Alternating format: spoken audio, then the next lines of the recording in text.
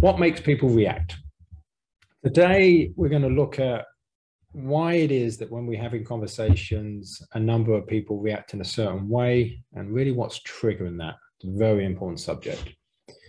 So the Reaching People project, which can be found at reachingpeople.net, it really has three goals. It's to understand conversations and create open and honest conversations, to learn how to message correctly and effectively, and also to understand how we're influenced so we can protect ourselves, and in the instances where it's ethical, to positively influence others.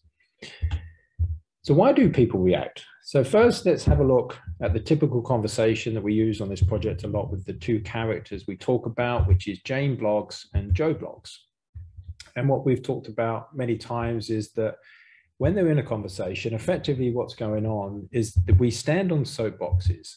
And the soapbox really is a metaphor for the reservoir of information, memories, belief systems, our viewpoint, and we project that into the conversation. So effectively what will happen is that there'll be a box or a space where, the things that we say will enter, and we will interpret these very uniquely. Now, what typically happens is that most people will see that the conversations that they're having over the last 2 years effectively have been like this. It's a game of table tennis. Now, David Bohm talks about this in his very good book On Dialogue, that effectively, I think you could argue that all political debates are like this. There's never a point where someone will turn around and say, oh, the other guy's correct. It's really a game of trying to score points. And this is the way that a lot of the conversations are set up when we have opposing views. So we're effectively on opposite sides of the table. You'll know this will be the case that if you make, say, 4 very, very good statements, one of them has a little bit of wiggle room, they will focus on that one, because the goal isn't in this sort of condition of conversation to reach the truth. The goal is to win the point. And whenever we're in that situation, it's almost impossible to have a very good conversation. And really, there's one point here I just want to weave in because it's really, really key. And Carl Jung really understood this, I think, that much of the evil in the world is due to the fact that man in general is hopelessly unconscious. The majority of the human race, not all of them, but the vast majority, have good intentions, they want to be fair, and they want to live kind of a decent life, at some level. Now, a lot of people, where they're doing things that are quite negative or affecting others, a lot of it's unconscious. And yes, there is some ego stuff and very willful ignorance, and a lot of those things. But even that itself could be characterized as a form of being unconscious. A lot of the time you'll find when humans become conscious of something that's not serving them, they can change, particularly, and I've seen certain doctors recently where they've seen some data that's really shocked them. And it's really caused them some alarm. So it's just a point to hold in the back of our minds. So effectively, in a conversation, we end up with different perspectives. And what we're going to do is we're going to drill into this today, and we're going to look at why it's triggering people. So we have Jane and Joe, and we spoke about how they project their reservoir of information into the conversation, but how do they see things that are going on in the world? So what you have is that we have this represents a magnifying glass, and any particular information or fact or data, each person is seeing it unique to them. And anyone that has a idea or belief that's not matching reality is not going to see that information correctly. So if we look at Joe and we just hypothesize what's in his soapbox, he may be, say, trusting of the media reports. He may be of the view that the government serves him and serves a very useful purpose. He may think that, social proof is very key. The majority of people, if they're doing something, it must be good. He may also think that certain things are safe and effective and trusting of the information he's being told. And many, many people are under this belief that there's a consensus. And there's numerous articles, the illusion of consensus, but consensus is very, very key in the way that it affects how we see things. So this would be Joe's perspective. And we look at Jane. Jane has almost a polar view where Jane thinks that there's just tons of censorship and anything on certain corporate media cannot be trusted. She knows that there's lots of conflicts of interest. She knows that lots of the NGO, these non-government organizations, have a lot of power. She believes that media is a corporation and it's serving its corporate interests rather than the public. She believes or distrusts government.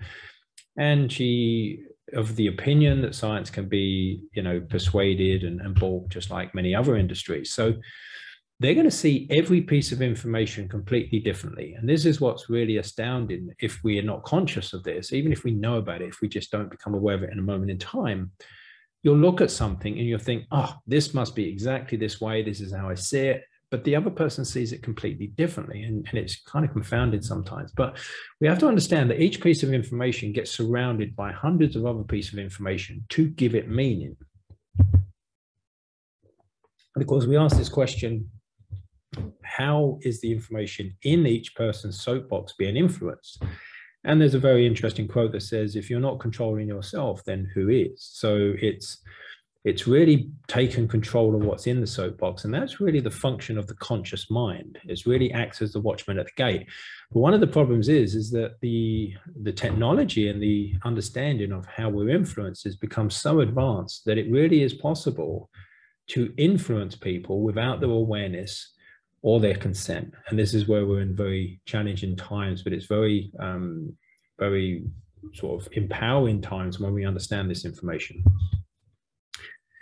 So we're just going to look at Joe's decision to go get a coffee, say, and we're going to look at this because it's going to show us some of the really important things that drive people's behavior. And then we're going to drill in to look at the needs. So effectively, Joe, say he's going to work, he thinks, oh, I need a coffee. So, he has a need, he has a thirst, he decides he wants a bit more energy maybe. And so that sort of need of having the coffees will create forces and emotions to drive him to maybe visit a coffee store. And then when in the coffee store, he's going to be given certain decisions to make. And let's say that he already knows the type of coffee he wants. Then he's going to select whether he wants a small, medium, or large, and that's going to depend on certain forces. Now, what used to happen if Joe went for a coffee is there'd just be a small and a large. And generally, Joe would choose a small in the majority of cases. But now what happens is we generally have three options in most of these things because they know that the default method for most people is just to choose the middle route. It seems the safest just as a default. So then the coffee companies, as I've mentioned a number of times, they would move the small, put in an extra large, and then the new medium is the old large, so they make more money. By the same token, they can manipulate the price of the medium, so then Joe buys the large. But of course, all of those things we've talked about a number of times. So what we're going to look at today is really the first box is the need, this first thing where the forces originate. And what's really important to understand is that when the needs originate, they then drive us to act via emotions. So first, we're just going to take a quick look at the role of emotions, which is number one, really to alert us. They're really like an alarm signal. And for safety or opportunity. So if we're walking along and we sort of, say 10,000 years ago, we saw something moving out of the corner of our eye, we would be alerted by our emotions to take note of that. It might be very important for our safety. We might notice some sort of fruit trees in the distance. And so there's an opportunity for food. So the emotions really are this alert system there for us. And when we look at something like anger is this has every emotion has an action tendency, and anger is to lash out to protect us. So we have the emotions have a very critical role. Number two is they motivate us to act. So they really give us that sort of movement material to go, okay, I'm going to go do this. And number three, they prepare the body. So the body changes in response to what we're about to encounter. If it would be the fight or flight, so say fear's triggered that, we're going to have, a lot of blood rush to our arms and legs. Rational mind's going to shut down. It's going to prepare us for what we need to do. And of course, there's this thing to also note that we're always moving towards pleasure and away from pain. It is possible to move to something that's going to give us pain if we think it's pleasurable, and vice versa. So it's really the perception of these, not the actual that occur. So then, what we're really going to get into now is what's really key, I think, when we look at what's really driving people to do what they do. And it's really, this has come from Mark Leary's behavior course, which I think is really fantastic in summing up the research. And they've really come to this conclusion that there's 5 basic needs within a human. And number 1 is to be socially accepted. Now, when we think about this, how it's governed trends, fashion, choices of car, all of these things, it's such a drive for people to be socially accepted. And then what we see over the last 2 years with the narrative, it's played on this massively, you know, refuseniks and, you know, selfish and all of these things is really pushing it socially accepted to the point where people, you know, change their profile picture every few days, et cetera, et cetera. So it's a real drive for humans to really be accepted. If we're not accepted, it tends to be quite challenging for us. If people reject us, it's very, very painful at times. We also have a need to be part of groups. So we've developed to move around in groups, to really form groups, communities. So this is a really deep need in people. And again, when we look at the last 2 years, excluded from groups, people couldn't, you know, go to choirs and social events and sporting events unless they complied. So we really, people were cut off from their groups. Number 3 is to influence others. And really, predominantly, I think this is to make a positive impact on the world. And of course, then the ideology that we hold is very key. So then you see people that will adopt a new ideology. Very often they want to sell that to someone else, even if they're not going to make any money from it, because it's really, we want to influence those around us. And we have a very deep need to protect ourselves, to have safety within our lives, and to bond to a partner. So what you see, and obviously the safety one, I don't think we need to discuss too much because the narrative has been 24/7 around scaring people and then giving the illusion of safety. So these are the deep needs that really from our unconscious drives and urges, we're looking to fulfill. Now, what's happened with the way that we've evolved is that we're using sort of a brain now that's evolved for very different lifestyle and circumstances we find ourselves in today. So the brain's really adapted loads of the old parts of it to use in the new environment, and not all of them are perfect. So what's possible now, in my opinion, is that society has really learned how to provide the illusion of needs, really to meet somebody's want, but not their need, because in effect, that tends to provide more corporate profit. Because by giving false fixes and compulsion loops, the person buys something, they have a short term of being happy, the brain then thinks that's the solution. If it doesn't fix it, it then gets more. So it really ends up being on this compulsion loop like a drug addict. And what they showed with the studies with the mice, where they would connect its brain to a button, where when they press the button, they got the dopamine release. The dopamine is really the hormone that signals you got what you wanted. So then it kind of closed the loop, and then there's this, and it's actually not such a good feeling, but it feels like it's done something really needed. Now, what happens is if that mice is just given that button, it stops living. It just presses the button until it dies. It doesn't want to go, you know, they put food and water in the cage, it doesn't go for it. So in fact, what's going on is that the magician's trick is giving the mice the illusion that it's getting what it wants, but it isn't really getting what it needs. So what you'll find is that historically, our wants and our needs were connected pretty much like a railway track, you know, the wants being the left track and the right being the needs track. But what's happened in modern society is that these have broken away. They're no longer connected. So we can get our wants met, but not our needs. So for instance, sugar is one of the signals. It's one of the signposts that there's nutrition in a food, but it's now possible to take the sugar out of the food and put it into an empty vessel, whether it be a cake or a chocolate bar or anything. So you can literally now have the sign that there's needs there without the need being there. And of course, we see this with social media for connection and social acceptance, et cetera, et cetera. Now, what we find is that when people get these needs artificially met, it then creates this compulsion loop, and people go round and round and round. And of course, within the narrative, safety was very much triggered. And then it appears that all the policies that were enacted did not make anyone feel any safety. So therefore, 2 masks, 3 masks, 4 masks doesn't work. 2 shots, 3 shots, 4 shots need more. Lockdown, lockdown harder. So you can see what people are doing is that they are given the answer to what they need, but it doesn't meet it. But there's not enough awareness to actually question. And this is what we tend to do as humans. Like if we talk and someone's not listening, we tend to talk louder, thinking it's the volume that's the problem, when a lot of the time it's actually the way that we're saying it. So, excuse me. One of the other things that I just want to bring in as well is this Pavlov's dog. And it's really sort of this equals that. So Pavlov trained dogs to, what he would show is if you would show food, the dog salivates. And then he hits the bell, no response. But if every time he shows food, he rings the bell, it gets to the point where all the person needs to do is ring the bell and the dog will salivate. So this is really what's known as classical conditioning. And this really is the role of the media and advertising a lot of time. It's to tell us that this equals that. So it might be, you know, this car makes you feel good. And then people go, oh, I want to feel good, I'll buy that car. So it's effectively possible to actually condition people to think 2 + 2 = 5. And whilst it would be ludicrous if you know that 2 + 2 = 4, with classical conditioning, it really is possible to do many, many things.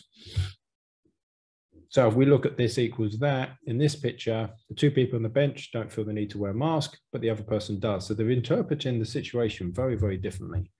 And this is the point to make. It's very uniquely interpreted the world. So now let's start to look at how this affects how Joe sees the world. So Joe's, one of his needs is to be socially accepted, okay? And I think this, you know, is a universal need. A lot of people can transcend it, but it's really deep unconscious need. So of course, all of this advertising, do your bit, was pretty much inferring that if you do this, you're socially accepted. So people changing their banners, people going out and clapping. Now, what's interesting, if people didn't go out and clap, there was almost the people would go, oh, why are you not doing that? So this, and this happened in the UK where, excuse me, people were asked to go out on a Thursday night at 8 p.m, I think it was, and clap to the sky to support the NHS. So it was really what a lot of people are suggesting was a sort of a psychological piece to get people behind the NHS. But there was almost this, if you didn't go along with a lot of these things, then society was pretty much rejecting us. And that's obviously very key. And a lot of people, and this is why Solomon Ash's studies around conformity are very powerful, because people want to fit in. So if you have a large group of people doing something, a smaller group of people can sometimes succumb to that pressure, and it is quite strong. And of course, the likes is really, you know, intentionally playing on this. So people really, you know, often measuring a lot of their happiness by how many likes they get, which is really becomes so artificial, because everybody's really doing everything just to be accepted by someone else. And it gets into this crazy loop. And of course, kind of on a comedy thing is that pretty much everyone now is just, what is the current thing? Can I support it? Can I get acceptance from everyone else? Boom. So you get, you know, all these changing flags and whatever. And of course, if you point out, you know, that a different country's been invaded, why they're doing that, all that's generally going to do is trigger cognitive dissonance. It will very rarely be met with a warm welcome.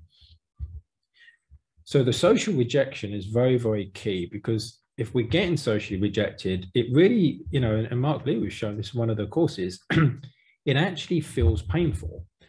You know, there's certain hurt feelings, and people will describe this, you know, when they talk about being stabbed in the back, or it was a, you know, punch in the stomach and all these things, they're literally, you know, describing a hurt feeling. So effectively in a conversation, if any of the statements are, you know, you're wrong for a start, is a rejection, COVID-idiot, sheep, you know, you're selfish, all of these things are effectively going to trigger the unconscious mind's strong emotions. Because those needs are really being trampled on. And of course, the thing to point out is the emotions that surface, you know, if say Joe's been called, you know, been told he's wrong, he's not going to sit there and consciously calculate, right, that's bad, I'm going to get upset now, I'm going to get upset because she's not accepting me. It happens automatically, and often, you know, far beyond his awareness. So this is when Krishnamurti said this. I think it's a very, very powerful statement, which is the highest form of human intelligence, to observe yourself without judgment. And if we can practice that to other people, because humans are fallible, we do make lots of mistakes. And of course, people are very vulnerable to influence. If someone has had a complete psychological job done on them and they're acting, in a very strange way, by observing it without judging it, we can start to understand what's driving that, complete nonsense in some instances. So the second thing is the part of groups. How is this playing into it?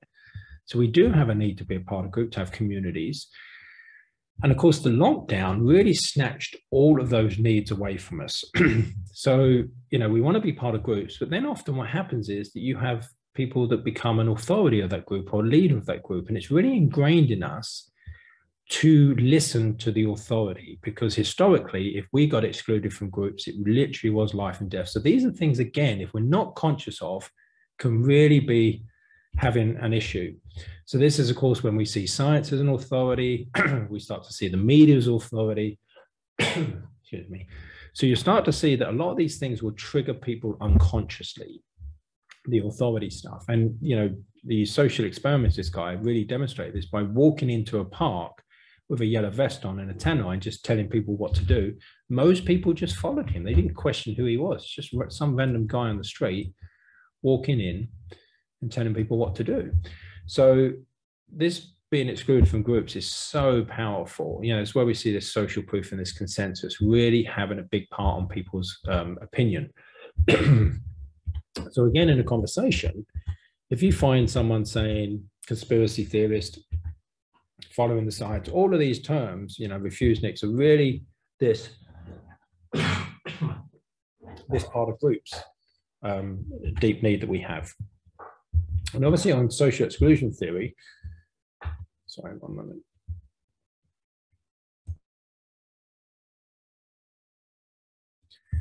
More specifically, Baumeister and Theis proposed the exclusion theory of anxiety, showing that the fear of being excluded from social relationships was deeply rooted and at an innate base would arise social anxiety. Therefore, social exclusion may disturb fear, learning, and generalization. So this was pushed so heavily over the last 2 years, where there were so many forces governing bodies, companies, groups, that were so forceful to force them to do things that it was pretty much fall in line or get excluded. That was it. It was pretty hard on so many people.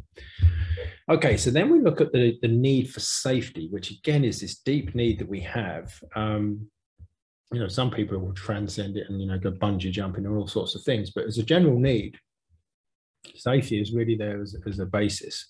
So then you'll see people doing all sorts of things to meet this need, which again is part of the conditioning. If people are told this equals that, and they trust that without question, and trust me, there's loads of psychological manipulation to make that the case, people, if they're not conscious enough, are pretty much going to do anything they're told. In the need of meeting safety, even if that safety is quite the opposite, it's really about what they think it is the key question. So when we look at a lot of the policies, there's so many experts that would question any one of them. And I mean, if you look at this sign, this is an official sign, by the way. They used sheep as actually the time to measure how far away people should be. I mean, if that's not interesting, I don't know what is. So you'll see that this safety triggers such a deep unconscious need in people that, once it's there, people are going to be craving this safety. And it's really such a deep need there. So effectively, when they're on soapboxes having this conversation, an angry tone will really come across as a threat to the other person and a threat to safety. So that will really shut the conversation down. Things like, oh, you jabbed, it's all trying to reach this safety and all these other needs. Even just not wearing a mask can actually trigger the need for safety in someone else. Because it comes across as a threat if the person thinks that's the case. Reality is kind of irrelevant because it's what people perceive of reality. That's the key point. So if we now look at what's going on in a sort of thing on the left, this conversation space, we have Jane and Joe on opposite sides. We talked about this table tennis. This doesn't tend to work. What we need, and we're going to look at this in future presentations, is that we're on the same side. We spoke about how important this is because it changes the way we view things. And then the information goes into the space. Then what we've got to ask is the information we put into the space, what does this mean? If you say you are wrong, that is an attack on either person, and that will trigger lots of things. So it's very, very key. We're going to start looking at how to enter the conversation space without triggering the other person. Okay, so in summary of today, emotions are an unconscious response to safety or opportunity.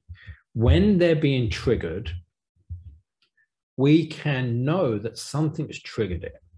And a big part of the project is understanding, in order to get this rational conversation that we wish to have, we've got to navigate this obstacle course of all these landmines to not trigger the other person, whilst at the same time not triggering ourselves, which is a big challenge, and it's not fair, but it is the way that it can allow us to reach people and have success. Which I consider really the important thing. The public have been conditioned to think their needs are being met. That's why all of these things are happening. And then any statement that threatens the 5 needs will trigger a negative response. It's very, very key to understand this. So just as a recap, the 3 things that we look at is how to have good conversations, how to effectively message, and we're starting to really get much, much deep into this messaging now, which is really key, and how we're influenced. So thank you to those that supported us. It's obviously challenging times. If you would like to donate, please do so here. If you can support us, we have a paid event on Friday, 7 p.m., which is how the pandemic was sold. A lot of good information in there. And if you want to reach out, here's the email. All the presentations go onto the YouTube channel, and will go onto the website.